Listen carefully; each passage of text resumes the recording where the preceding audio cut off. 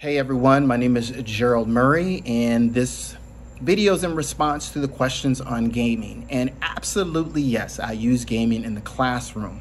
I am a music educator, and a part of learning the lines and spaces, the notes on the treble and bass clef is part of my process is taking the students to this website called musica.com. It has this fun and engaging game where they're identifying those lines and spaces on the grand staff. They're having fun.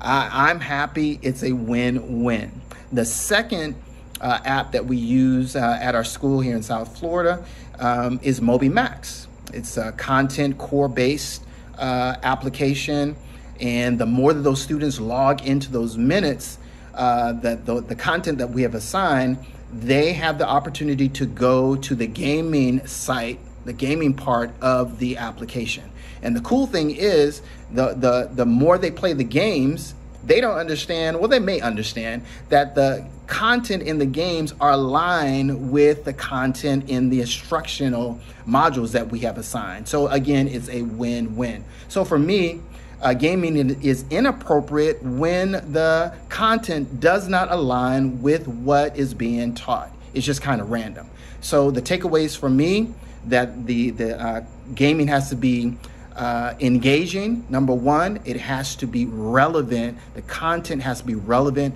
to what is being taught in the lesson planning. Thank you.